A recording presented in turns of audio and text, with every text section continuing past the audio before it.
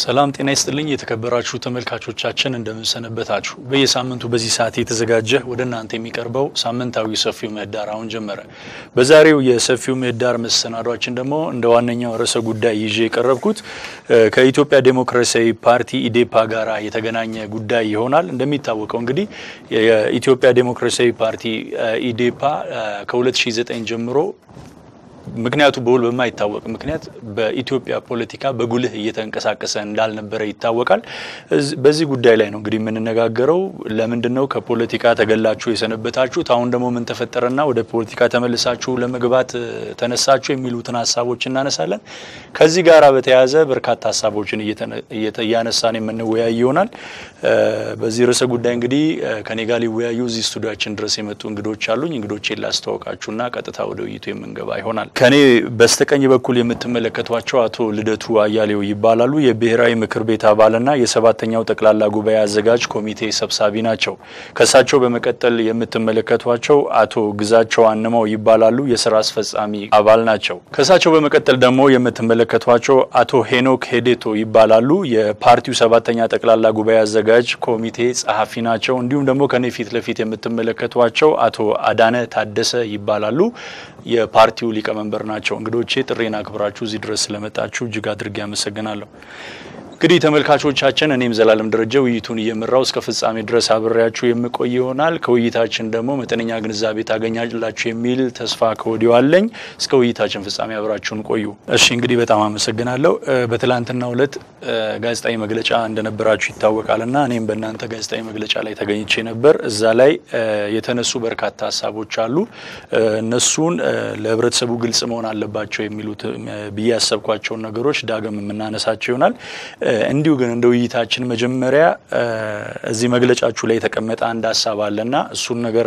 ባጭሩ አንብቤው ወደ ውይይታችን እንግባ ፓርቲያችን ኢዴፓ ከጥቅምት 2009 ዓመተ ምህረት ጀምሮ በኢትዮጵያ ብሔራዊ የምርጫ ቦርድ ህገወጥ ጣልቃ ገብነት ምክንያት ከፍተኛ የህልውና ፈተና ላይ እንደነበረ ይታወቃል ይላልና ምንድነው በ2009 ዓመተ ምህረት የተፈጠረው በእናንተ ፓርቲ ላይ ከዛ ነነሳስ እንዳልከው በንባብም እንዳሰማው ባለፈው 3 ከ2009 ጀምሮ ኢዴፓ በቂ የሆነ ፖለቲካ ስራዎች እንዳያከናውን በሀገሪቱ ውስጥ ያለውን የፖለቲካ ተሳትፎ በተገቢ መንገድ እንዳያከናውን በአራት ግለሰቦች ምክንያትና ከምርጫ ቦርድ ጋር ተያይዞ በነበረ ጣልቃ ገብነት የፖለቲካ ስራዎችን እንዳያከናውን ሆኗል እንግዲህ ይሄ የመጀመሪያ ችግሩ የመነጨው እነዚህ አራት ግለሰቦች በተለይ በፓርቲዎች የድርድር መድረክ ታስታውስ እንደሆነ 2009 ላይ ከኢህአዴግ ጋር ነበረ እዛ የድርድር መድረክ ላይ ፓርቲያችን ብሔራዊ ምክር ቤቱ አቋም ይዞ ነበር የአቋም ምንድነው በጊዜው በነበረው የድርድር ሁኔታ ላይ አንድ አጨቃጫቂ ሐሳብ ተነስቶ ነበር ያ አጨቃጫቂ ሐሳብ ምንድነው ፓርቲዎች ድርድሩን ማን ይምራው የሚል ጉዳይ ኢሹ ተነስቶ ነበር በዚህ ጉዳይ ላይ ፓርቲያችን አቋም ይዟል በድርድሩ ላይ አደራዳሪው መሆን ያለበት ነፃና ገለልተኛ የሆነ አካል ነው የሚል በሌላ በኩል ደግሞ የነበሩት አካላት ነፃና ገለልተኛ አካል መሆን የሚገባው ማደራደር ያለበት ፓርቲዎች በተራ ያደራድሩ የሚል አይነት እንደምታ ያለው አጨቃጫቂ ሐሳብ ተነሳ ፓርቲያችን አቋም ያዘ ምንድነው አቋም ያዘው ድርድሩን ነፃና ገለልተኛ አደራዳሪ አካል ቢያደራድረው የድርድሩን ስኬታማነት የበለጠ የሚያረጋግጥ ነው ያ አልሆነም ብለን ግን ከድርድሩ አኩርፈን አንወጣም ኢዴፓ ድርድሩ ላይ ያለው ተሳትፎ በተደራዳሪነት መቀጠል አለበት የሚል አቋም አስተላለፈ ያንን አቋም ይዘው በጊዜው የነበሩት የተመደቡ ስራ አስፈጻሚዎች ሄደው አቋማችንን በተቃራኒው አስፈጽመው መጡ ምንድነው ያደረጉት እዛው ከድርድሩ ላይ አደራዳሪ አካል ሆነው ራሳቸውን አስመርጠው መጡ ይሄ ደግሞ በፓርቲያችን ትልቅ የመረጥ ጥሰት ነው ጉዳዩን እንዲያስረዱን በተደጋጋሚ ስንጠይቃቸው ጉዳዩን ለማስረዳት ፈቃደኛ አይደሉም እንደውም ብሔራዊ ምክር ቤት ስብሰባ ላይ መቅረት ጀመሩ ይሄንን ጉዳይ በተደጋጋሚ ወደ ሰፊነት ለማየት ሞከረን ከሽምግልና ሳይቀር ችግሩን ለመፍታት የተለያዩ ጥረቶች ያደረገን ግን እነዚህ ኃይሎች በአንድም በሌላም መልኩ የሌላ አካል እጅ ያለበት በሚመስል ሁኔታ ሆነ ብለው ፓርቲውን ለማፍረስ ከብሔራዊ ምክር ቤት ውሳኔ ውጭ መንቀሳቀስ ጀመሩ የዚህ ጊዜ የፖለቲካ ኃይሎች ነን በዚህ መንገድ የፓርቲውን ጥቅም ልናስጠብቅ አንችልም ብለን እነዛን ከኃላፊነት ውጪ የተንቀሳቀሱትን አካላት ከስልጣን አውርደን ከኃላፊነት አውርደን አዲስ አመራር ሹመን ለምርጫ ቦርድ ስንልክ ምርጫ ቦርድ ደግሞ ፈጽሞ አልቀበልም ማለት በተደጋጋሚ ጥረቶች ብናደርግም ያንን የብሔራዊ ምክር ቤት ውሳኔ አልቀበልም ማለት እስከ ጭራሹም ብሔራዊ ምክር ቤቱ የሚያደርጋቸውን ስብሰባዎች ሊቀመንበሩ ካልጠራ በስተቀር እውቅና አልሰጥም የሚል አቋም ያዘ ይሄን እያደረገን የመጨረሻው አማራጭ በዚህ መንገድ የብሔራዊ ምክር ቤት ውሳኔ ተቀባይነት የማያገኝ ከሆነ ብሔራዊ ምክር ቤቱ የፖለቲካ ስራ እንዳይሰራ የሚደረግ ከሆነ በሌላ በኩል ፓርቲው እንዳይቀሳቀስ የማፍረስ ተግባር ነው ብለን በምርጫ ቦርድ ጣልቃ ገብነት ፓርቲያችን እንደፈረሰ ለኢትዮጵያ ሕዝብ አሳወቀ ኦኬ እሺ እጅግ በጣም አመሰግናለሁ እንደው ገና ተወለደቱ በዚህ ሐሳብ ላይ ያልተነሳ ነገር ካለ ያክሉልኛል ምንድነው እነዛ የተባሉት አራት ሰዎች የፓርቲውን ሐሳብ እንደ ሐሳብ መቀበል ያልፈለጉትና በተናጠል እንዲንቀሳቀሱ የራሳቸውን ሐሳብ እዛ ለማስፈጸም ያስገደደ ውስጣዊ ነገር ምንድነው የነበረው አንድ እሱ ነው ሁለተኛ ነገር ደግሞ እዚህ የናንተ መግለጫ ላይ እንዳየሁት ምንም አይነት እገዳ የለበትም ተብላችኋል ከምርጫ ቦርድና መንቀሳቀስ ትችላላችሁ ተብላችኋል ይሄ ነገር ይምታታል የሚምታታ የሚመስል ነገር አለው ምንድነው ይሄኛው ሲምፕል ያው በደንብ አብራርቶታል ግን ትንሽ ምንድነው አንደኛ አሁን አቶ አዳነ ባጭሩ የገለጸው ነገር እንዲሁ ዝም ብሎ ያንድ ሰሞን ጉዳይ እንዳይመስል 3 አመት የፈጀ ሂደት ነው እና መጀመሪያ የቀድሞ ጠቅላይ ሚኒስትር አቶ ኃይለማርያም በስልጣን ላይ ያሉ ምርጫ ቦርድ ይሄን ጉዳይ መፍትሄ ሊሰጠን እንደማይችል ስናውቅ አቤቱታ አቀረብን ሁለት ጊዜ ነው አቤቱታ ያቀረብነው መፍትሄ ሳይሰጡን ቀሩ ከዛ በኋላ እንግዲህ ከዚህ ከለውጡ መምጣት በኋላ ደግሞ ለጠቅላይ ሚኒስትር አብይ አህመድ ደግሞ እንዲሁ አቤቱታ አቀረብን እና በዚህ ረገድ ያሳለፍነው ውጣ ውረድ 3 አመት የፈጀ ነው እንደዚህ አጭር አይደለም ማለት ነው አንዱ እሱ ቢታወቅ ጥሩ ነው ዝም ብሎ አንድ ክስተት ብቻ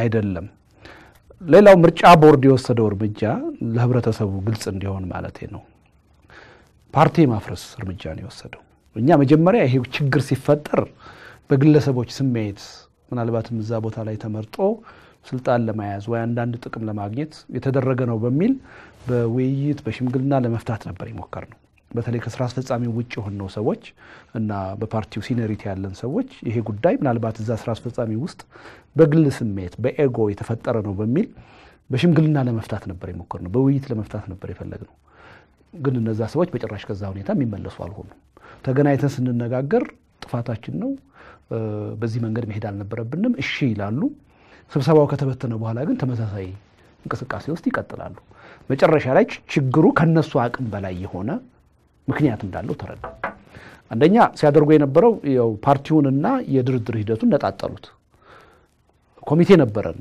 ድርድሩ ላይ ስንሳተፍ ድርድሩ ላይ የሚሳተፈው ኮሚቴ ከፓርቲው ሌላ ኮሚቴ ጋራ እየተገናኘ በአጀንዳ የሚያዙ ጉዳዮች ጋር አቋም እየተያዘ ያን አቋም ነው ይዘው መሄድ ያለባቸው ኋላ ላይ ግን እነሱ በጠሱት ይሄን ግንኙነት ስለዚህ በድርድሩ ሂደት ኢዴፓ ያነሳው ነው የሚባል ሐሳብ ወይም ደግሞ ውሳኔውን ተካፍሎታል የሚባል ሐሳብ እንደ ፓርቲ ሳይሆን እንደ ህዝቡ መስማት ጀመረ ተነጠለ በቃ ድርድሩና እኛን ነጣጣሉ እዛው ቀሩ ፓርቲው እንቅስቃሴ ውስጥም አክቲቭሊ ሚናቸውን መጫወት ያቆሙ ነው ሄዱ እና መጨረሻ ላይ እንደው የብሔራዊ ምክር ቤት ስብሰባ ተጠርቶ ችግሩን ለመፍታት ሙከራ ሲደረግ ስብሰባውን መጥራት ያለበት ዋናው ሊቀመንበር ስብሰባውን መሸሽ ጀመረ እና ኋላ ላይ እንደው በፔቲሽን ፊርማ አሰባስበን ስብሰባ ለመጥራት ሁሉ የተገደርንበት ሁኔታ ተፈጠረ እና ምርጫ ቦርድ ምንድነው መጀመሪያ እነዚህን አራት ሰዎች የመረጣቸው ብሔራዊ ምክር ቤቱ ነው 25 አባላት ያሉት ብሔራዊ ምክር ቤት ነው የምርጫ ቦርድ ኃላፊነት ይሄ ብሔራዊ ምክር ቤት የመረጣቸውን ሰዎች ማወቅ ነው ኃላፊነቱ ከሌ ይመረጥ ከሌ ነው ትክክለኛ ያልሆነ የማለት መብት የለው በህገ ደሙ በተቀመጠለት ይሄን ማድረግ አይችልም ምርጫ ቦርድ ግን የብሔራዊ ምክር ቤቱ መርጦ የሰጠውን ስራ አስፈጻሚ ማወቅ ትቶ በራሳቸው መንገድ ከፓርቲው ተነጥለው የወጡትን ሰዎች እውቅና ሰጣለሁ አለ ከዛ በኋላ ምን አለ የፓርቲው ዋና የውሳኔ አካል የሆነው ብሔራዊ ምክር ቤቱን ከዚህ በኋላ ተሰብስባችሁ የምትሰጡትን ውሳኔ ሁሉ አልቀበልም ልቀበል የሚችለው በአንድ ኮንዲሽን ነው አለ ዶክተር ጫኔ እሱ ስብሰባውን ከጠራውና ከመራው ብቻ ነው አለ እንደዚህ ብሎ በውስጥ ጉዳያችን ላይ የመግባት ምንም ህጋዊ መሰረት የለውም ምርጫ ቦርድ ይሄ እንደማይሆን ለማስረዳት ሞከር ጥረት አደረገ አቅም ሲያንሰር መጨረሻ ላይ ይሄ ያቀረቡትንም ቅድመ ሁኔታ ለፓርቲው ደህንነትና መቀጠል ስንል ተቀበል እሺ ካላችሁ ዶክተር ጫኔ ስብሰባውን እንዲጠራ እኛ ተስማምተናል ምክንያቱም ችግራችን ተፈቶ ፓርቲው በፖለቲካ ትግሉ እንዲቀጥል እንፈልጋለን ስለዚህ በእናንተ አማካኝነት ስብሰባውን ይጥራ ብለን ደብዳቤ ላክንላቸው ከዛ ጊዜ ጀምሮ ከዛ ቀን ጀምሮ ጭራሹንም ከኢዴፓ የሚመጣ ማንኛውም የቀጠሮ ጥያቄ ማንኛውም ደብዳቤ እንዳትቀበሉ ተብሎ ለጥበቃ ሰራተኞች ለቢሮ ጸሐፊዎች ተነገረ ምርጫ ቦርድ 5 ወር ሙሉ እንዳንገባ ተከለከለ ያን ቅድመ ሁኔታ እንኳን ተቀበለን ማለት ነው ስለዚህ መጨረሻ ላይ ምርጫ ቦርድ በደንብ አድርጎ ድርጅታዊ ሚሽን ይዞ ይሄን ፓርቲ ማፍረት ስራ እየሰራ እንደሆነ ስናረጋግጥ ያው ምን ማድረግ አልቻለም ከጠቅላይ ሚኒስትር ቢሮም ከሁለቱ ጠቅላይ ሚኒስትሮች ማለት ነው ተጨባጭ ሆነ መፍትሄ ማግኘት አንችል ስንል በመግለጫ ምርጫ ቦርድ ጣልቃ ገብቶ ያፈረሰን መሆኑን በዚህ ምክንያት ከፖለቲካ ትግሉ ውጭ እንደሆነ ለኢትዮጵያ ሕዝብ ገለጸ ይሄ መደናገጥ ፈጠረ ምክንያቱም የለመዱት ምንድነው ምርጫ ቦርዶች ሁለት አካል ይፈጠራል አንድ ፓርቲ ውስጥ እኔ ነኝ የምወክለው የሚል ሰጣ ገባ ውስጥ ይገባል በዛ ወቅት ያንዱ ፈራጅ ሆነው ይመጣሉ ማለት ነው እነሱ እኛ እንደዛ አላደረግንም እነዚህ አራት ሰዎች በፓርቲው ህገ ደንብ መሰረት በዲሲፕሊን ችግራቸው ተፈቷል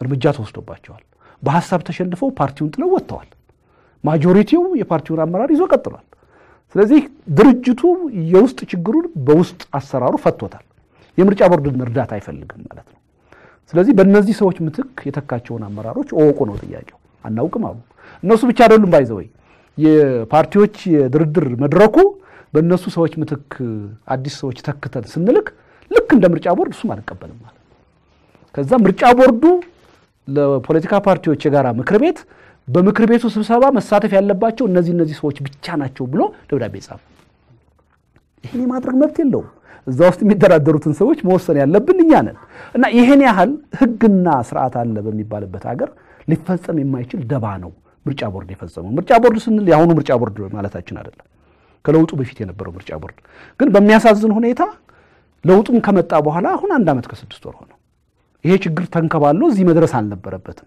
በዚህ ሁሉ ሂደት ይሄ በምክንያታዊነት በሰላማዊነት በህጋዊነት የሚታወቅ ፓርቲ ከፖለቲካ ትግል ውጭ ሆኖ መቆየት አልነበረበትም ግን እንግዲህ የሚቀባበሉት ፋይል እንዳለ አናቅም ይሄ ችግር እስካሁን ድረስ እዚህ ድረስ ደረሰ እንግዲህ አሁን ነው ትንሽ ለመንቀሳቀስ መፍትሄ ያገኘ ነው ማለት ነው ቀደም ሁለታችሁም አቶ አዳነም ጭምር ሲያነሱ መጀመሪያ መስሎን የነበረው የስልጣን ጉዳይ ነበረ ግን ከጀርባው የሆነ ኃይል ያለ ይመስለኛል የሚል ነገር ተነስቷል ምናልባት እንግዲህ እንደ ፓርቲ ያሰባችሁት ጉዳይ ነውና ምናልባት የፖለቲካ ፓርቲዎች ድርድር ሂደት ላይ የያዛችሁት አቋም ስላልተወደደ ወደዚህኛው እርምጃ ብላችሁ ታስባላችሁ የኛው ጉዳይ ያ ከጀርባ አለ ብላችሁ እንደ ፓርቲ ሲያያችሁት ማን ነው ያ ኃይል በእኛ ግምገማ ያው ኢዴፓ በኢትዮጵያ ፖለቲካ መድረክ እንዳይቀጥል እንደተፈለገ ከየመጀመሪያው አስቸኳይ ጊዜ አዋጅ ጀምሮ ይሄ አለካሁን 7ኛውን ጠቅላላ ጉባኤ ለማካሄድ ወስነን መንቀሳቀስ የጀመርነው የመጀመሪያው አስቸኳይ ጊዜ አዋጅ ከታወጀ ጀምሮ ነው 2009 ጥቅምት ማለት ነው ያኔ መግለጫ ልንሰጥ ሆቴል ተከራይተን ጋዜጠኞችን ቀጥረን ጊዮን ሆቴል መግለጫ መስጠት አችሉም ተባል ያኔ እንደዚህ በአነስተኛ መድረክ ሰላማዊ ሰልፍ ነው ተከልክሎ የነበረው እንጂ በአነስተኛ መድረክ የቢሮ ውስጥ መግለጫዎች የተከለከሉ አልነበሩ ኢህአዴግ በታድሶ ራሱን ከገመገመ በኋላ አብዛኛዎቹ የኢዴፓ አቋም የነበሩ እና ኢዴፓ ተቀባይነት በኢትዮጵያ ፖለቲካ ውስጥ ያገኘባቸው ነጥቦች ከግምት ውስጥ አስገብቶ ወደ ሪፎርም እንደሚሄድ አመላካች ነጥቦች ነበሩ ኢህአዴግ ነሰሰርሊ ወደዛ መንገድ ከሄደ ኢዴፓ እንደሚሆን የኛ ደምዳሜ ማረጋገጫ ነበር ኢህአዴግ ወደ መሃል ከመጣ ያለው አማራጭ ኢዴፓ ነው ግን ኢዴፓ ያለ ማድረግ አይቻልም ኢዴፓ መጥፋት ነበረበት ስለዚህ ያን ሚሽን ደግሞ ማሳካት ተፈልጎ የነበረው ምርጫ ቦርድን ተገን በማድረግ ነበር እና ያ ኃይል ምንለው የመንግስት ኢንቴንሽን ያን ያክል ረዝሞ ምርጫ ቦርድ ድረስ ሄዶ እንደነበር ለማየትና ለመደምደም ያስቻለን ይነኛ እንቅስቃሴዎች ናቸው። ምናልባት አሁን ይሄኛው ሐሳብ ሲነሳ ምንድነው የኢትዮጵያን ፖለቲካ ለተከታተለ ሰው በተወሰነ መልኩ አንድ የሚገባው ነገር አለ። ኢዴፓ መሀል መንገድ ላይ ሶስተኛ አማራጭ ይዤ መጥቻለሁ በተደጋጋሚ አቶ ልደቱ ሲሉ ሰማለውና ይሄ እውነት እንዳለ ይታወቃል። አሁን ኢህአዴግ ውስጥ ደግሞ ወደዚህ አሁን ወደፊት መስመር የመጡት የለውጥ ኃይሎች ናቸው የሚባሉ ናቸው። አብሮ መስራት አይቻልም ነበር ከመገፋፋቱ ወይስ ይሄ መግፋቱ ላይ ማስወጣቱ ላይ ይሄ የለውጥ ኃይሉ እጅ አለበት ብሎ ማሰብ ይቻላል? ኦኬ እሺ ኦኬ አይ የለውጥ ኃይሉ እጅ አለበት። ከዛ በፊት የነበረው ያው ኢህአዴግን ሪፎርም ለማድረግ ታስቦ ስለነበር ታስታውሱ ከሆነ የመጀመሪያው አስቸኳይ ጊዜ አዋጅ ሊታወጅ አካባቢ ያኔ በስልጣን ላይ የነበሩት አቶ ኃይለ ማርያም አንድ መግለጫ ሰጥተው ነበር። ኢህአዴግ በኢትዮጵያ የብሔር ጥያቄ ተመልሶ አልቋል ብሎ ያምናል ብለው ተናግረው። ይሄ ምን ማለት ነው? የብሔር ጥያቄ ፈተን ጨርሰናል ካሉ ሁልጊዜኛ ምን ለው ነው የብሔር ጥያቄን ፈታችሁ ከጨረሳችሁ ከዚህ በኋላ ደግሞ የሚቀጥሉትን የፖለቲካና የኢኮኖሚ አጀንዳዎች ለማስፈጸም ነው መስራት ያለባችሁ ይያል ነው ቻሌንጅ እናደርጋቸው ነበር። ከዛ በኋላም ጠቅላይ ሚኒስትር ዶክተር አብይ በመጡ ጊዜ በመጀመሪያ ንግግራቸው ያሉት ምንድነው? የብሔር ማንነትና የኢትዮጵያዊ ማንነት ሚዛናቸው ተጠብቆ በፖለቲካ ስርዓቱ እንዲወከሉ እናደርጋለን ብለው ተናግረዋል። ይሄን ሲል ነው ኢዴፓ። ስለዚህ ይሄን ሐሳብ መውሰድ ተፈልጓል። ጥሩ ነው። ማሸነፋችንን ነው የሚያሳየው። አስተሳሰባችን በሚገባ ገዢ ማግኘቱን ነው የሚያሳየው። ግን ደግሞ ያው የኛ ሀገር የፖለቲካ ባህል በጣም ኋላ ቀር ነው። ከዛ ማንንም ነፃ ሊሆን አይችልም። ማናችንም ቢሆን በማህበረሰብ ውስጥ ካሉ በፖለቲካ ኃይሎች ውስጥ ካሉ ኋላ ቀር የፖለቲካ አስተሳሰቦች ነፃ ልንሆን አንችልም። እኔ ከዚህ በፊት ተቃወም የነበረውን የዘላለምን ሐሳብ አሁን ትክክል ሆኖ አግኝቻለሁ፣ ተቀብዬዋለሁ። እንደውም ከዘላለም ጋር ብሬ መስራት ፈልጋለሁ ብሎ መናገር እንደ ሽንፈት ነው የምናየው። አንዱ እሱ ነው። ሁለተኛው ከኢህአዴግ መሰረታዊ ባህሪዎቹ ወርቅ እንኳን ቢያነጥፍ ተቀባይነት እንዳያገኝ ከሚያደርጉት ነገሮች መካከል አንዱ ከምንም ነገር በላይ የስልጣን የበላይነቱን ዋጋ የሚሰጥ ኃይል መሆኑ። ወደዛ አይነት ኮምፕሮማይዝ ከመጣ ከዚህ በፊት ሲያስረው በምርጫ ሲሳተፍ ሲያፍነው ከነበረው የፖለቲካ ኃይል ጋር አብሮ ለመስራት ሩም ከከፈተ ስልጣኑ በተወሰነ መጠን የማጣት አደጋ ይኖርበታል። የማጋራት ግዴታም ሊገባ ይችላል። ለጊዜው እንኳን ባይሆን ለወደፊቱ መጥፎ ፕሬሲደንስ እንደሚታው ያውቃል። ያን ማድረግ አልፈለጉም። ስለዚህ ነገሩን ቴክኒካል በማስመሰል ፓርቲው ለሁለት የተሰነጠቀ በማስመሰል የተለመደውን ከዚህ በፊት በነበሩ ፓርቲዎች እንደተሰራው በማስመሰል ነበር ኢዴፓን ለማፍረስ የሞከሩት። ለዛ አልተመቸንም። ለምሳሌ ትናንትና ፓርቲው ባወጣው መግለጫ ላይ የተያያዘውን ፒቲሽን ብትመለከተው ኢዴፓ 25 ብሔራዊ ምክር ቤት አባላት አሉት። ከነዚህ 25 የብሔራዊ ምክር ቤት አባላት መካከል 4ቱ ብቻ ናቸው በፓርቲው ውስጥ በስራ ላይ ያልነበሩት። 3ቱ ከሀገር ወጥተዋል፣ አንደኛው ፓርቲውን ለቀዋል በራሳቸው ፍላጎት። 21ዱ በስራ ላይ አሉ። ከ21ዱ 17ቱ የፈረሙበት ፒቲሽን ነው። አንድ ሁለተኛ በጠቅላላ ጉባኤው የተመረጡ 3 የኦዲት እና ኢንስፔክሽን ኮሚቴ አባላት አሉ። ተጠሪነታቸው ለጠቅላላ ጉባኤው ለማንም አይደለም። ስራቸው ከአንዱ ጠቅላላ ጉባኤ እስከሚቀጥለው ጠቅላላ ጉባኤ ውስጥ ፓርቲው ብሔራዊ ምክር ቤቱና ስራ አስፈጻሚው ሲሰራቸው የሚሰራቸው የክዋኔ ልቅም አድርገው ኦዲት እያደረጉ ለጠቅላላ ጉባኤው ማቅረብ። እነኚህ ሶስት ሰዎች በሙሉ የፓርቲው ብሔራዊ ምክር ቤት አባላት ማጆሪቲው መገኘታቸው ቃለ ጉባኤው ላይ መፈረማቸው አረጋግጠው ደብዳቤ ጽፈው ለቦርዱ ልከዋል። ያኔም ተደርጓል። ይሄ ሁሉ ባለበት ነው ቦርዱ አራት ሰዎች ይዞ ፓርቲውን የማፍረስ እንቅስቃሴ ውስጥ ይገባል። ኦኬ ከዚህ ጋር እንግዲህ በተያያዘ አሁን ቀደም ላቶ ልደቱ አንስቼ ነበር ያው ሰዓት ለመሻማት ብዬ ነው ያሳለፍኩት ግን አልተመለሰም ጥያቄው ነው ድጋሚ አንሳው ይቅርታ ሆን ብዬ ያለፍኩት መምሰል የለበት እንትን ነው ደብዳቤ ተጽፎላችኋልና መንቀሳቀስ እንደምትችሉ ተነግሯችኋል እሱኛው አሁን ምንድነው እንግዲህ ምንም እገዳ የለባችሁም የሚል ነገር ነው የተጠቀሰው እዚህ ጋር እናንተ እንዳስቀመጣችሁት እገዳ ከሌለባችሁ ለምን አልተንቀሳቀሳችሁም እንዳትንቀሳቀሱ ያደረገ የሆነ ነገር ቢኖር ነው አሁን ደግሞ አሁን ያለው ምርጫ ቦርድ እገዳ የለም መቀጠል ትችላላችሁ የሚል ነገር አስቀምጧልና ይሄ ከምን አንፃር ነው የተቀመጠው የሚለው ነው እንዳጠቃላይ ሲደርሳችሁ የምትመልሱት ደግሞ ሌላኛው ነገር ምንድነው እንግዲህ የኢትዮጵያ ዴሞክራሲያዊ ፓርቲ እንደሚገባ እንዳይንቀሳቀስ በተደረገበት ጊዜ እጃችሁ ላይ ያሉ ንብረቶች እንደተቀበሏችሁ ትላንትና ስትናገሩ ሰምቻለሁ እሱ ነገር ተመልሷል ወይ አሁን ምንድነው ካሁን በኋላ ሲያለው እሱን የማስመለስ ሂደት ላይ ምንድነው ምርጫ ቦርድ የሚረዳችሁ የሚለውን ነገር እናንሳ በዛው እስቲ ዘንግቼው ነው እንጂ ለማለፈል ፈልግ አይደለም ጥያቄህን አሁን ምርጫ ቦርዱ እንዳልከው የተጣለባችሁ እገዳ የለም የሚል ነው እና ስራችሁ መቀጠል ትችላላችሁ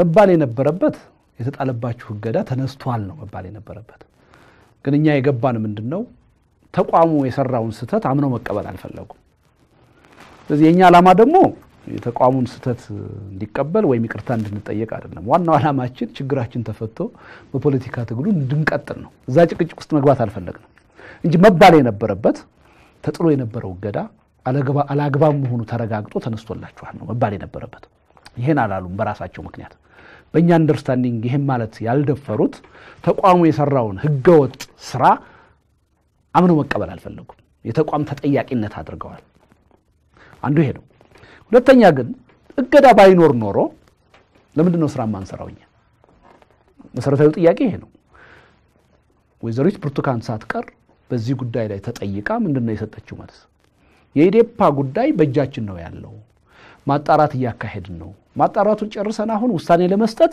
ጠረጴዛ ላይ ነው ያለው ስለዚህ ምርጫ ቦርድ ሲቋቋም ውሳኔ እንሰጥበታለን ነው የተባለው ምንድነው ያ ውሳኔ የሚሰጥበት ጉዳይ ይሄ ጉዳይ ነው ብሔራዊ ምክር ቤቱ ላይ የተጣለው እገዳ ተነስቶ መቀጠል አለበት ወይስ የለበትም የሚል ነው እንደዛ አይነት እገዳ ባይኖርብን ለምርጫ ቦርድ የሚቀርብም እኮ ውሳኔ ያስፈልጋል ጊዜ መጠበቅ ያስፈልጋል በዚህ ጉዳይ ብቻ 6-7 ወር ነው የተጠበቀው ብሔራዊ ምክር ቤቱ ሲቋቋም ብሔራዊ ምርጫ ቦርድ ሲቋቋም ውሳኔ እንሰጣችኋለን ተብሎ ይሄን ለጋዜጠኞች በግልጽ ተናግረዋል ስለዚህ የሌለ ችግር አይደለም እያወራን የነበረው ይሄን ደግሞ እኛም በተደጋጋሚ ቦርዱ ሲቋቋም ውሳኔ ታገኛላችሁ ተብለን እየጠበቅን ነው ይያል ለጋዜጠኞች ስንናገር ነው ይኖር ስለዚህ የሌለ ችግር አይደለም መጀመሪያው ነው ያቀረብነው ስለዚህ እገዳ የለባችሁም ሳይሆን መባል የነበረበት እገዳው ተነስተዋል ነው መባል ያለበት ግን እኛ አንደርስታንድ ያደረግነው የተቋሙን ተጠያቂነት ላለመቀበል ነው ስለዚህ እነሱ ውስጥ አሁን ጭቅጭቅ ውስጥ ገብተን ምናጠፋው ጊዜ የለም 3 አመት የጠፋብን ይበቃል ወደ ስራችን እንግባ ወደሚል ልሄድ አንድ የንብረት ጉዳይ እውነቱን ለመናገር እዚህ ሀገር ጋዜጠኛ ቢኖር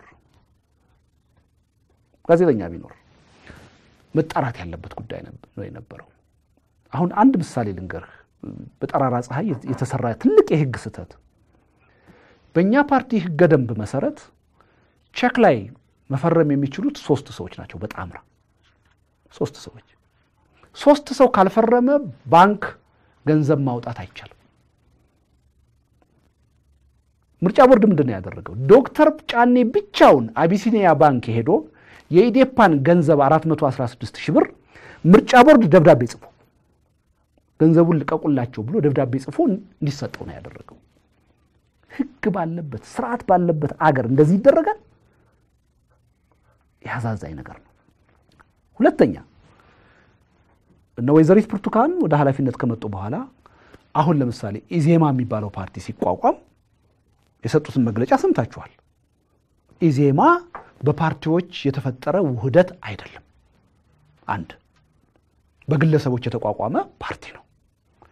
ሁለተኛ ኢዴፓ የሚባለው ፓርቲ ከኢዜማ ጋር አልተዋሃደም፣ ህጋዊ እውቅና ያለውና ሰርቫይቭ የሚያደርግ ፓርቲ ነው ብለው ምርጫ ቦርዶች መግለጫ ሰጥተዋል።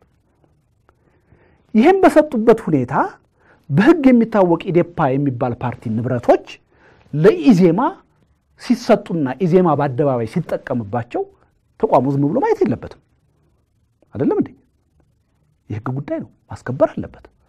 ኢዜማም ዝም ማለት አልነበረበትም፣ መቀበል አልነበረበትም። ምክንያቱም ፓርቲ አይደለም የተዋሃደው፣ ግለሰቦች ናቸው። ግለሰቦች የፓርቲ ንብረት ወስተው ሊያስረክቡ አይችሉም። እኛ ፈልገን እንኳን ፓርቲያችንን አሁን ዲዞልቭ ብናረገው ብናፈርሰው ንብረቱ ለማን ነው መሄድ ያለበት? ለመንግስት ነው መረከብ ያለበት። ስለዚህ ምንድነው የንብረቱን ጉዳይ አሁን መጀመሪያ የህጋዊ እውቅናችንን ጉዳይ እናሳካ ብለን ነው እስካሁን ሳናነሳው የቆየ ነው። አሁን መስራት የምንችልበት ሁኔታ ተፈጥሯል። አሁን ቢሮ የለንም፣ ማህተም የለንም፣ ገንዘብ የለንም። ይሄ ያስፈልገናል፣ ንብረታችን ነው። ስለዚህ በመግለጫችን እንደጠቀስ ነው ኢዜማ እጅ ነው ንብረታችን ያለው አሁን በህገወጥ መንገድ። ስለዚህ ይሄን ንብረታችንን በህገወጥ መንገድ የያዘውን ኢዜማን በፍርድ ቤት ከሰን እናስመልሳለን። ነገር ግን ኢዜማ አንድ ፓርቲ ነው። ከሱ ጋር አላስፈላጊ የሆነ ክርክር ውስጥ ገብተን ፍርድ ቤት ሄደን ጊዜ ማጥፋት፣ ጉልበት ማጥፋት አንፈልግም። ኢዜማ እንደ ስሙ ለፍትህ የቆመ ፓርቲ ከሆነ ይሄ ትክክለኛ ያልሆነ ነገር መሰራቱን አምኖ ንብረቱን እንዲመልስልን አስቀድመን ጥያቄ ለማቅረብ ወስነናል። በዚህ ሰሞን ደብዳቤ ይደርሳቸዋል። እዚህ ላይ ነው ያለው። በዛ መልኩ የማይመልሱ ከሆነ ግን ምንም ማድረግ አንችልም። ጉዳዩን ወደ ፍርድ ቤት እንወስዳለን። በፍትህ አደባባይ ደግሞ ያው ንብረታችንን መልሰን እናገኛለን ማለት ነው። ስለዚህ የንብረቱ በምርጫ ቦርድ በኩል ያሉት ጉዳዮች አሁን የታየኝ ምንድነው ያሁኑ ምርጫ ቦርድ ግልጽ ባለ ሁኔታ ከድሮው ምርጫ ቦርድ ጋር ያለውን ልዩነት መስመር አስምሮ የድሮው ምርጫ ቦርድ የሰራውን ስህተት ለህዝብ ማጋለጥ አልፈለገም። በነገርህ ላይ ለምርጫ ቦርድ ኃላፊዎች በደንብ ተናግረናል። ይሄን ሚሽን ያስፈጸመው ሰው ምርጫ ቦርድ ውስጥ ያለው ሰው አሁንም በኃላፊነት ነው ያለው። እንደዚህ አይነት ሰዎች እዛ ምርጫ ቦርድ ውስጥ ተቀምጠው የኢትዮጵያ ዲሞክራሲ ማምጣት ይችላል ወይ? ምርጫ ቦርድ ካለፈው የተለየ ሆኖ ስራ መስራት ይችላል ወይ? አይዳውት። በዚህ መልኩ ከድሮ ምርጫ ቦርድ ጋር ያለውን ልዩነት መስመር አስምሮ ቢያጸዳ ለኛ ሳይሆን ለሀገሪቱ ዲሞክራሲ ይጠቅማል ብለን እናምናለን። ያለንን ኢንፎርሜሽን ሁሉ ለቀድሞም የምርጫ ቦርድ ሰብሳቢ ለአሁኗም የምርጫ ቦርድ ሰብሳቢ ለወይዘሪት ብርቱካን መረጃችንን ሰጥተናል። ምርጫ ቦርድ ውስጥ ተቀምጦ በህገወጥ መንገድ እነዚህን ነገሮች ማን እንዳስፈጸመ መረጃ ሰጥተናል። በዚህ መረጃ መሰረት እርምጃ መወሰድ ነበረበት። ግን ያን ተቋም የማሻሻል ጉዳይ ያውን ተቋም ወደ ጥሩ ተቋም የመቀየር ጉዳይ የኛ ኃላፊነት ብቻ አይደለም። በኢትዮጵያ ህዝብ እንዲታመኑ ከፈለጉ ይሄ ምርጫ ቦርድ በኢትዮጵያ ህዝብ አይን ከድሮ ምርጫ ቦርድ በተለየ ሁኔታ እንዲታይ ከፈለጉ በእኛ እምነት ከድሮ ምርጫ ቦርድ ጋር ያላቸውን ልዩነት በግልጽ አስምሮ ማስቀመጥ አለባቸው። በአሰራራቸው ይሄን ማሳየት አለባቸው። ስለዚህ ኃላፊነትን መሸሽ አልነበረባቸው። ምርጫ ቦርድ በትክክልም ያለ አግባብ በህግ ከተሰጠው ስልጣንና ኃላፊነት ውጪ ጣልቃ ገብቶ በኢዴፓ ላይ ይሄን ፈጽሟል ብለው መግለጫ ቢሰጡ እርምጃ ቢወስዱ የበለጠ ያስከብራቸው ነበር። ግን በዛ ጉዳይ ላይ የመነታረክ ጊዜ ማጥፋት ፍላጎት አሁን የለንም። እሺ እጅግ በጣም አመሰግናለሁ አቶ ልደቱ። እስቲ አቶ አዳነ ጋር ልምጣ። ባልተነሳው ላይ መጠነኛ ሐሳብ ማንሳት ይችላሉ፣ ግን እሱ እንደተጠበቀ ሆኖ እንግዲህ አሁን ምርጫ ቦርድ ኢዴፓ እንደ ኢዴፓነቱ መንቀሳቀስ ይችላል ብሎ ካለ ከሱ ጋር ተያይዞ ኢዴፓ ሊንቀሳቀስበት የሚችል ነገሩን ሊያሳለጥ የሚችልባቸው ነገሮች ከንብረቶቹ ጋር በተያያዘ ፍቃድ የሰጠበትስ ነገር አለ? ይመለስ ያለው ነገር አለ? ምንድነው ግልጽ የሆነ ነገር በዚህ ላይ እናንተ ሲጻፋችሁት ነገር አለ ለምርጫ ቦርድ? እስቲ እሱ ላይ ሐሳብ ይስጡኝ። አቶ ልደቱ በደንብ አስቆምጦታል። ከዚህ ከንብረትና ሰነዶች ጋር ተያይዞ ወይዘሪት ብርቱካን ኃላፊነት እንደያዘ ጀምሮ ይሄንኑ ጥያቄዎች በተደጋጋሚ ስናቀርብ ነበር። አሁንም በዚህ አሁን ባደረግነው የብሔራዊ ምክር ቤት ልዩ ስብሰባ ላይም እነዚህ አስፈላጊ ናቸው ምንላቸውን ንብረቶች በተመለከተ ለምርጫ ቦርድ ደብዳቤ ጽፈን ያን እየተከታተልን ነበር። ዞሮ ዞሮ ይሄ የቢሮው የሰነዱ የብሩ ጉዳይ አስቀድሞ ምርጫ ቦርድ ቀድማ ተወልደቱ እንዳለው ከምርጫ ቦርድ የሴራው አንዱ የቲያትሩ አንድ ክፍል ነው። ፓርቲ ከዚህ በፊትም የኢዴፓ ታሪክ አለው ከሌሎች ፓርቲዎች ጋር ሲዋሃድ አብሮ ቢሮ ይረከባሉ ውህደት ሲሆን ፓርቲ አዲስ ፓርቲ ሲቋቋም ግን አንድ ፓርቲ ያንን ለአዲስ ለተቋቋመ ፓርቲ ቢሮውን ሰነዱን የማስረከብ ተግባር ህገ ወጥነት ነው ከዚህ አንፃር ፓርቲው አዲስ ፓርቲ መሆኑ እየታወቀ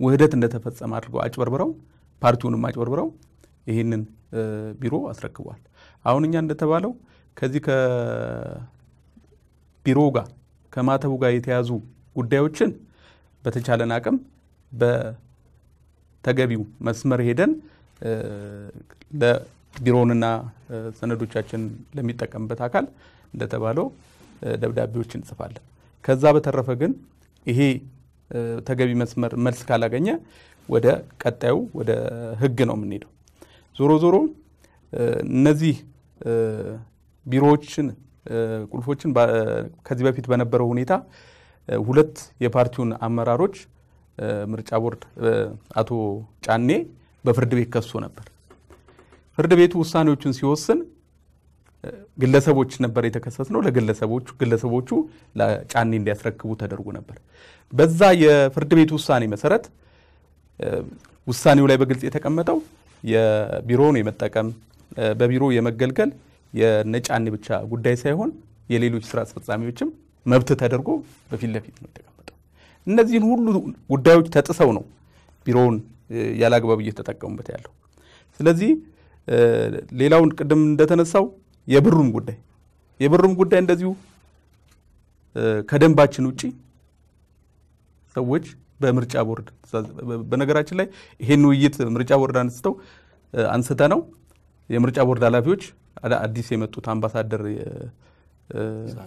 የበፊቷ ከሷ ጋር ባደረግነው ውይይት ይሄን ስናነሳ በጣም ነው የደነገጡት ምክንያቱም አንድ ተቋም ሊፈጽመው የማይገባ ተግባር በነገራችን ላይ የተቋሙ የምርጫ ቦርድ ብቻ ችግሩ ነው የሚቀር አይደለም ይሄ ወደፊት የሚታይ ነው ባንኩም የሰጠነው መተዳደሪያ ደንብ ተጥሶ ብር ስጥ ሲባል ያንን መከላከል ነበረበት ብለን እናምናለን ስለዚህ አስቀድሞ የተሰራው ሴራ እንደተባለው ሆን ተብሎ በኢትዮጵያ ፖለቲካ ውስጥ የኢዴፓ አስተሳሰብ ጎልቶ እንዳይወጣ የተደረገ ትልቅ ሴራ እንጂ የነዚህ የአራት ግለሰቦች አቅም ነው ብለናል እንደው ግን አጠራርጎ እንደው በአንድ ደቂቃ እንዲመልሱልኝ ችግሩ አሁን ግልጽ ሆኗል ይሄኛው ነገር ማለት ነው ምርጫ ቦርድ ግን የሆነ ያለው ነገር አለ በዚህ ጉዳይ ላይ ይመለስ አይመለስ በቃ በዚህ ጉዳይ ላይ የተናገረው ነገር አለ ደብዳቤውን ያስገባነውን የረሳው መሰለኛ አዳነ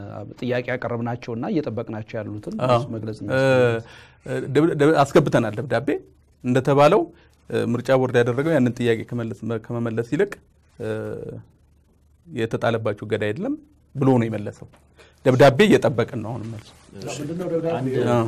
አራት ነገሮችን ጠቅሰን ደብዳቤ ጽፈናል አንደኛ በነዛ በወጡት ሰዎችና የሌላ ፓርቲ አባል በሆኑት ሰዎች ምትክ የማሟያ ምርጫ የመረጥን መሆኑን ቃለ ጉባኤ ያያይዘን አስገብተናል ምርጫ ቦርድ እነሱን ማወቅ አለበት አሳውቀናል አለቀ ማለት ነው ማወቅ ብቻ ነው የሚጠበቅበት ነገር ግን በአብረን የጠየቅነው ነገር ምንድነው አሁን በእጃችን ቢሮ የለም አካውንት የለንም ማህተም የለንም ሄድ ፔፐር የለንም የጋራ ፖለቲካ ምክር ቤት ውስጥ እየተሳተፍን አይደለም ስለዚህ ፓርቲውን የሚመሩ ሰዎች እነማን እንደሆኑ ደብዳቤ ጽፎ ለነዚህ መስሪያ ቤቶች እንዲያሳውቅልን በደብዳቤ ጠይቀናል ይሄን ደብዳቤ ካስገባን አንድ ወር ሆኖ መሰለኝ ምናልባት እንግዲህ ወይዘሪት ብርቱካን በውጭ ጉዞ ላይ ስለነበረች መሰለን እስካሁን ድረስ መልስ አልሰጡንም እሱን መልስ እየጠበቅን ነው ምን ማለት ነው ያን ደብዳቤ ካገኘን በኋላ ማህተም የግድ በፍርድ ቤት ያኛው እስኪመለስም ላንጠብቅ እንችላለን ልናሳትም እንችላለን የግድ ገንዘባችን እስኪመለስ አንጠብቅም አዲስ ባንክ አካውንት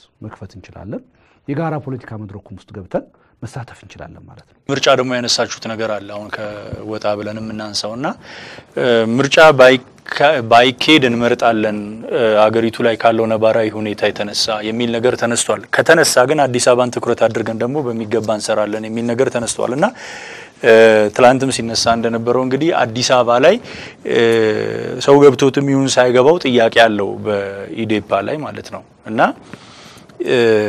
ምን ያህል ውጤታማ እንሆናለን ብላችሁ ታስባላችሁ አዲስ አበባ ላይ በሚደረገው የምርጫ እንቅስቃሴ? እስቲ እሱ ጋር ወደ አነሳው ጥያቄ ስመጣ አዲስ አበባ ከተማን በምርጫ ማሸነፍ ያው ያን ያህል ለኛ ከባድ ስራ አይደል። ከኋላ የነበረው የኢዴፓን ሪከርድ ብትመለከት ለምሳሌ በ92 ዓመተ ምህረት በተደረገ ምርጫ አዲስ አበባ ከተማ 138 ወንበር ነው ያለው አይደል? ከዛ ውስጥ ገና እድሜው 2 ወር ሳለ ተወዳድሮ 14 መቀመጫ ማሸነፍ ይችላል። ከ5 ዓመት በኋላ አዲስ አበባ ላይ በተደረገው ምርጫ በ97 ዓመተ ምህረት በአገር አቀፍ ደረጃ በጣም ትርጉም ያለው ውጤት ማምጣት የቻለ ፓርቲ ነው። አዲስ አበባን ደግሞ ያሸነፈ ፓርቲ ነው። ከሌሎች 3 ድርጅቶች ጋር በመሆን ባቋቋመው ቅንጅት ውስጥ አብዛኛው ከ2/3 62% የሚሆነውን እጩ ያቀረበውና ያሸነፈው ኢዴፓ ነው። ያውም ሌሎቹን አብሮ ለመስራት ለተሰለፈላቸው ፓርቲዎች ለቆ እንጂ 100% ማቅረብ ራሱ ይችላል ነበር። አዲስ አበባ ላይ የህዝቡ ፍላጎት ምን እንደሆነ በሚገባ የሚያውቅ ፓርቲ ነው። ማህበራዊ መሰረቱ ሲቋቋም ጀምሮ በኋላ እየሰፋ ቢሄድም በአንድ በኩል አዲስ አበባን አድርጎ የተቋቋመ ፓርቲ ነው። ጥቅሙን ፍላጎቱን የህዝቡን ለማስከበር ሲታገል የነበረ ፓርቲ ነው። በምርጫ አሸንፈን ህዝቡን መረጠናል። 97 ህዝቡ መረጠን። የመረጠንን ህዝብ የአዲስ አበባ ከተማ ምክር ቤትን ይዘን ፓርላማ ገብተን እናገልግል የሚል አቋም በወቅቱ ፓርቲው በመያዙ ምክንያት ነው ያ ሁሉ ችግር የደረሰው። አሁን ምረጡን ለማለት ምንም እንደውም የሚቸገሩት ያን ጊዜ መረከብ የለብንም ያሉ ሰዎች ናቸው። አሁን ለምን ብለው ነው ድጋሚ ምረጠን ብለው የሚጠይቁት? መርጧቸው አላገለገሉ ማይሆን የፖለቲካ መስመር ውስጥ ነው የገቡት። ሊሳካ የማይችል የፖለቲካ መስመር ውስጥ ነው የገቡት። የተገኘውን ውጤት አስከብረን በምርጫው ሂደት እኛ እንድንመረጥ የታገለውን ህዝብ ፖለቲካዊና ህጋዊ ድጋፍ እናድርግ የሚል አቋም ነው ያዘው። ኦኬ እንደው እሺ በተነሳ ላይ ምርጫው ይራዘም ስንል ደንብ ቦልድ ሊማውጣት የሚገባን ጉዳይ እንደምታቀው አሁን ባለው የኢትዮጵያ ነባራዊ ሁኔታ በምርጫ ጉዳይ ላይ 2 ጎራ ተፈጥሯል። ግማሹ ምርጫው ይራዘም የሚል ነው፣ ግማሹ ደግሞ አይ ምርጫው በህገ መንግስቱ በተቀመጠው መሰረት ይደረግ የሚል ነው። ግን ሁለቱም ግባቸው ከኛ ውጭ ያሉት ሁለቱም ግባቸው ምርጫን ማሸነፍ ነው። ግን ምርጫው ተደርጎ የሚመጣው በሀገሪቱ የሚመጣው ቀውስ ማናቸውም ለማየት ዝግጁ አይደሉም በአንድ ወይም በሌላ መልኩ። እኛ ምርጫ ይራዘም ምንለው በምን ምክንያት ነው? ምርጫን ይራዘም ምንለው አሁን ባለፉት 3 አመታት ከኢትዮጵያ ፖለቲካ ውጭ ስለነበርን በምርጫ ቦርድ ጣልቃ ገብነት ምክንያት የዝግጅት ጊዜ ለመጠየቅ አይደለም። ምርጫ ይራዘም ምንለው አንደኛ እንደምታቀው ምርጫ ቦርድ ገና ወደ ስራ የገባው ተደራጅቶ ኢቭን የምርጫ ቦርድ አባላትን የተባሉት በቅርቡ ነው። ምርጫ ቦርድ አሁን እንደተባለው በሀገሪቱ መንግስትም ቃል እንደገባው ነፃና ፍትሃዊ ምርጫ ለማካሄድ ነሰሰርሊ ምርጫ ቦርድ አንድ ትልቅ ተቋም ነው። ይሄ ተቋም እንዲህ አይነት ምርጫ ለማካሄድ አሁን ዝግጁ ነው ብለን አናምንም። አንድ ሁለተኛ አሁን በተለያዩ ክልሎች ያሉ የክልል መንግስታት በምርጫ ተሸንፎ ስልጣን ለመስጠት የሚያስችል ስነልቦና ላይ አይደሉም። ወይ ምርጫው ይደረጋል ከነሱ አካል ውጭ ሆነ የሚያሸንፍ ከሆነ ከበስተደረጃ ኃይል ለመጠቀም ወደ አዛ አማራጭ የማይሄዱበት ምንም ምክንያት አይኖርም። ከስነልቦና አንፃር ዝግጁ አይደሉም ለማለት ነው። ሁለተኛ አሁን በሀገሪቱ ያለው የጸጥታ ሁኔታ ምርጫ ለማካሄድ አመቺ ነው ብለን አናምን። ምርጫ ለማካሄድ ሰከን ብሎ የሚያስችል ስነልቦና ህብረተሰቡ ላይ መኖር አለበት። አንድን ሰው ለመምረጥ ነሰሰርሊ ያ ሰው የያዘው አስተሳሰብ በጎ ነው አይደለም ብሎ ለመገምገም የሚያስችል አጠቃላይ የምርጫ ኢንቫይሮንመንት ያስፈልጋል። ከነኚህ ምክንያቶች አንፃር ብቻ ሳይሆን እኛ ምርጫ ከመካሄዱ በፊት የምርጫው ውጤት የሀገሪቱን አጠቃላይ ህልውና አደጋ ላይ የሚጥል ይሆናል ብለን ስለምናስብ በዚህ አሁን ባለው ያሁን ሀገሪቱን የፈጠረው ህገ መንግስት እና በህገ መንግስቱ ምክንያት ኢንትሮዲዩስ የተደረገው የፌደራል መዋቅር ተገቢ የሆነ ማሻሻያ መደረግ አለበት ብለን እናምናለን። ምክንያቱም ትናንትና አሁን ወደፊት አቶ ልደቱም የሚያብራራው ሆኖ የኮንፌደራል አስተሳሰቦች ህገ መንግስት ነው ስንል ይሄ ምርጫው እንዲደረግ የሚጎተኩቱ አብዛኛዎቹ ኮንፌደሬሽን ኃይሎች ዋና ዓላማቸው ምርጫ ከተካሄደ በኋላ የራሳቸውን ግዛት መስርተው በዋና በሚባሉ የኮንፌደሬሽን ባህሪያት በስትራቴጂክ በሆኑ የሴኩሪቲና አንዳንድ ጉዳዮች ላይ ብቻ ለመተባበር ዝግጁ ይሆኑና የሀገሪቱ አንድነት ከምንም የማይቆጥሩ ኃይሎች ናቸው። እኛ አንድ የፌደራል ስርዓት ዋና ግቡ ዋና ጥቅሙ በሀገሪቱ ውስጥ ከዚህ በፊት ለሺህ ዓመታት ስትኖር የነበሩ ችግሮችን ቀርፎ ነገር ግን ደግሞ ወደፊት ሀገሪቱ አንድ ሆና የምትቀጥልበትን የፌደራል ስርዓት መመስረት ነው።